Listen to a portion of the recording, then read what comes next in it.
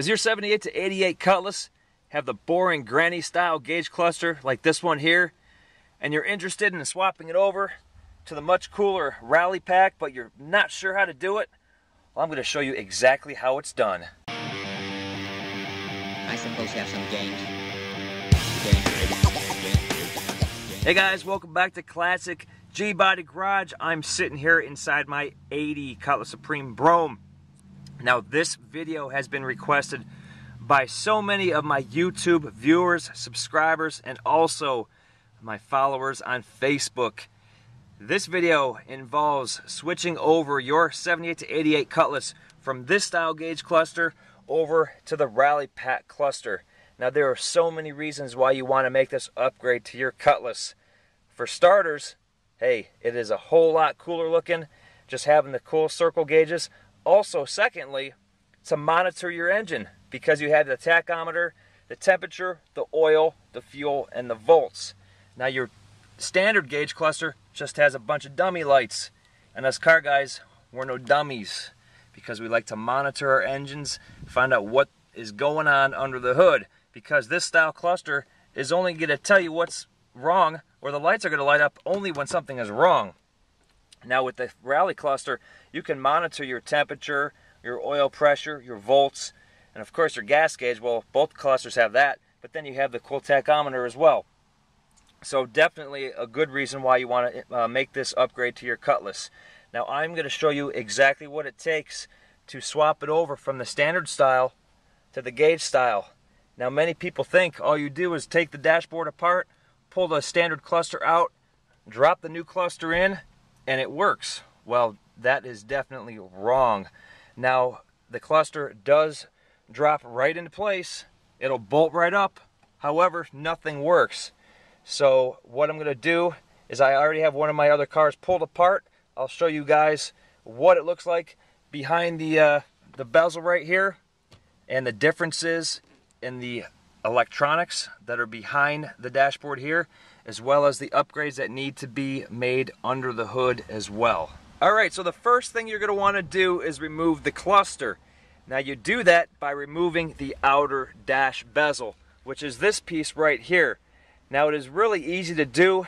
It's only held on with 7 screws.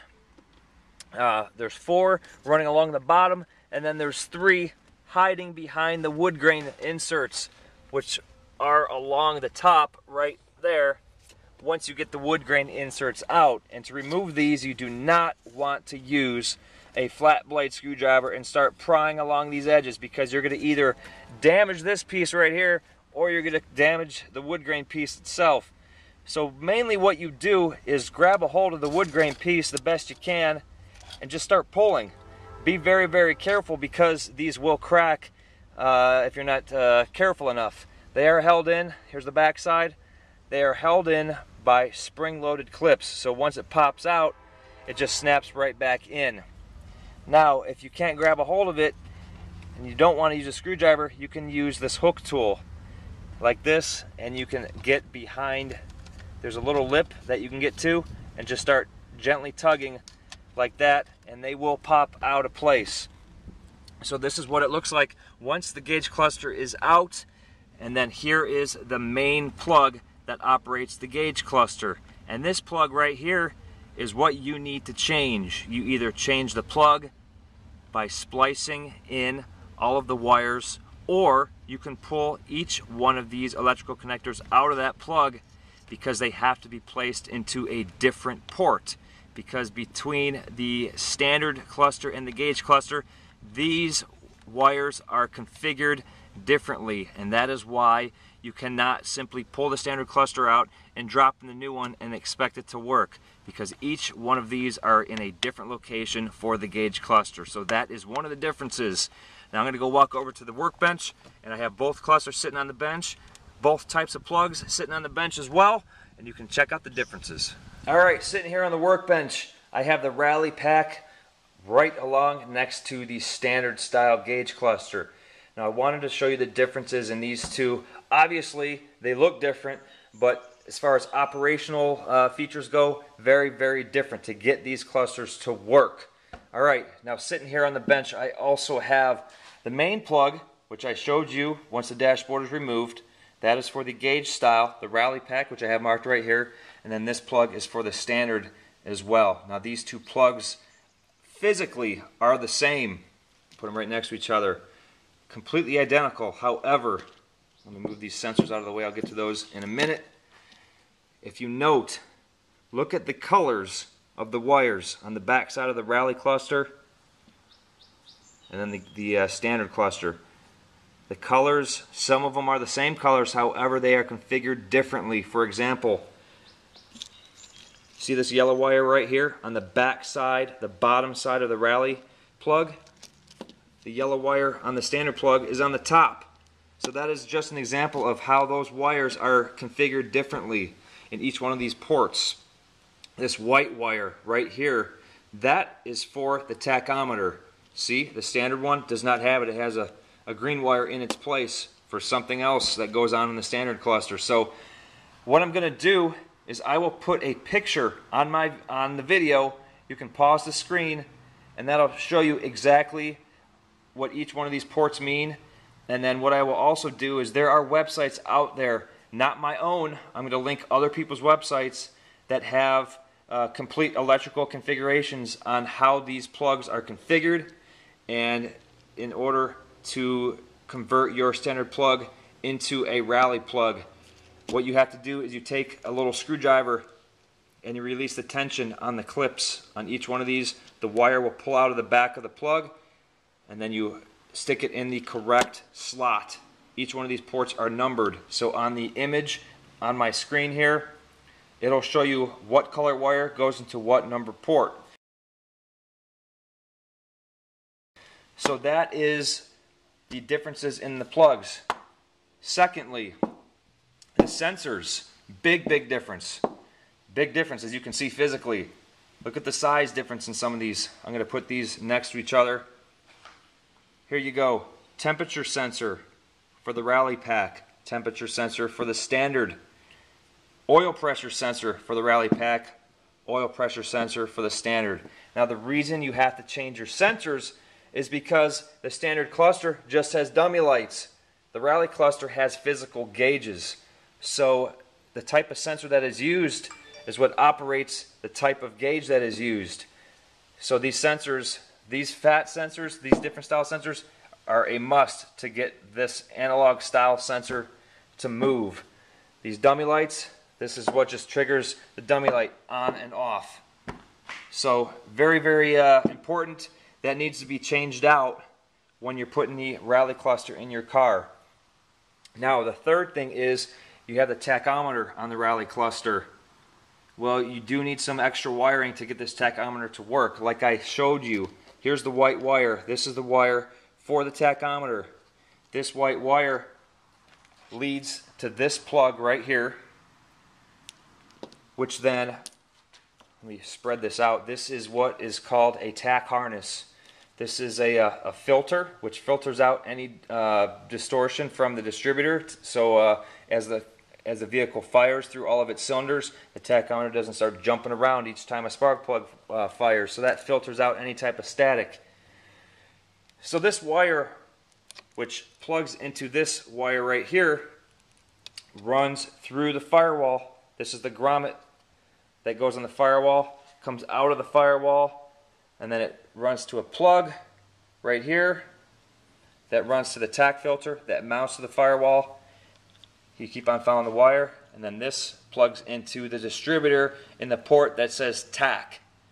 So this harness is essential, and I'll show you what the harness looks like when it's on the car and what these sensors look like when they're on the car and where to locate the sensors as well.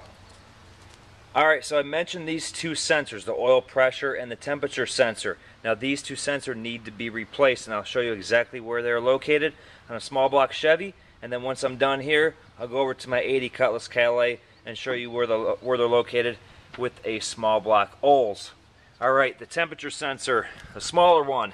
Small block Chevys, they are located on the driver's head. Down on the bottom here, you can see it right there. They got a single green wire going to them, and it's basically just screwed in the side of the driver's side head. right in between the two spark plugs, the first and the second spark plug from the core support. Green wire right there, following it right up. And now the oil pressure sensor, the big one, the big fat one, that is located right next to the distributor. Let me sneak the camera down here, pull some wires out of the way. There you go. Sitting right back there, has a single wire going to it.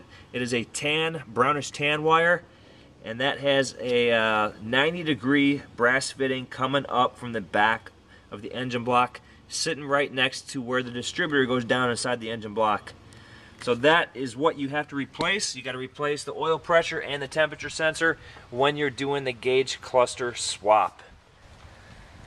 Alright, got the hood up on my 80 Cutlass Calais.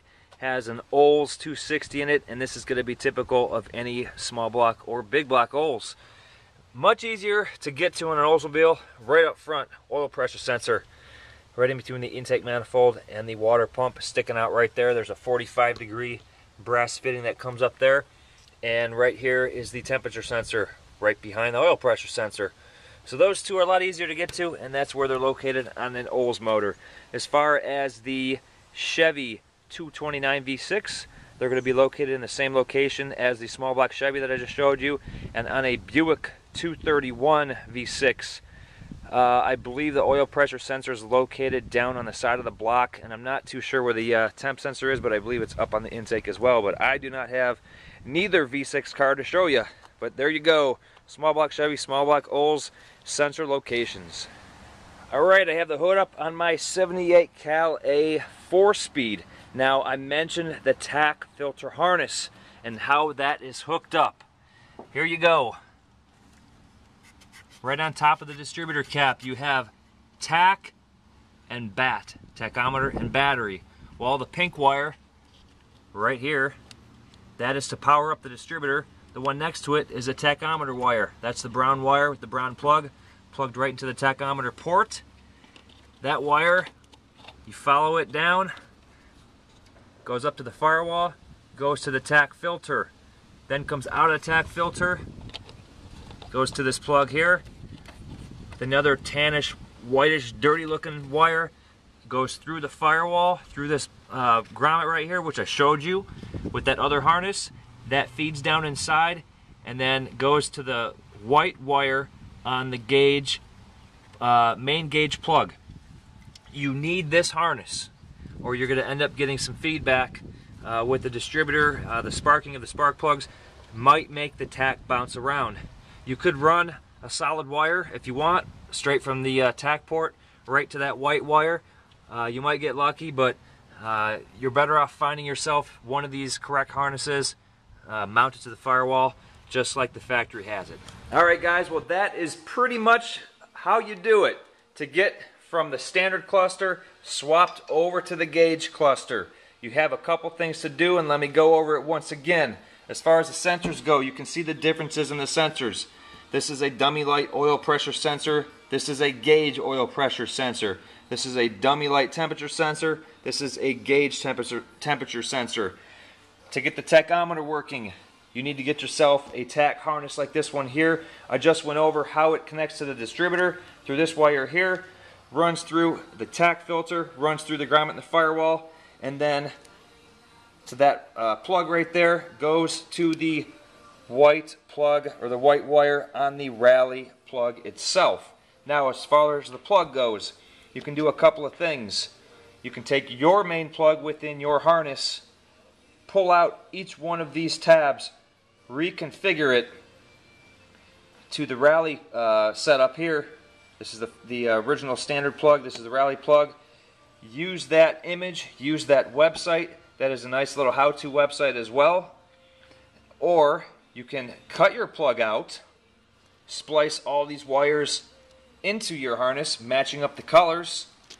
Either way, however, I will tell you right now that on a 78 to 88 Cutlass, this plug does not pull out of the dashboard very far at all. It's pretty hard to get to these wires if you're going to start cutting these wires and splicing, or you're going to have to take a whole lot of the dashboard apart. You'll have to take out that black hard plastic bezel that the gauge cluster sits in. Once you remove that, you can get to this plug a lot easier. What I've done in the past, many years ago on my 80 Cutlass, when I was doing this myself, before the internet was even around, I ended up pulling each one of these out and reconfiguring it correctly to the rally pack cluster. So it is possible. It is time consuming, a little bit difficult to do, but like I said, this is not a swap in type deal. You do have to add a few wires, move a few wires around, and change some sensors. Once you get all of that done, your gauges will work. Now, I do have another video that I go over going through these entire gauge clusters and basically rebuilding these clusters, because these clusters have a lot of problems as far as these gauges not working, the tachometer not working, just because these things age, all of the electrical connectors inside lose tension, and things start getting all crazy. So make sure you watch that video. I will link that video within this one as well. So there you go. You have a complete swap from standard to gauge cluster, everything you need to make it happen, and also how to repair a gauge cluster itself.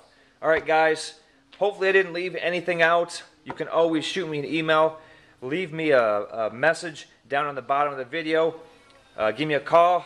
My number is at the end of the video, and so make sure you're subscribing, checking out all my how-to stuff. I'll link all the how-to, the video playlist within this video, and also all of the links in the description at the bottom of this video as well. Alright guys, till the next Classic G-Body Garage video, keep those G-Bodies rolling.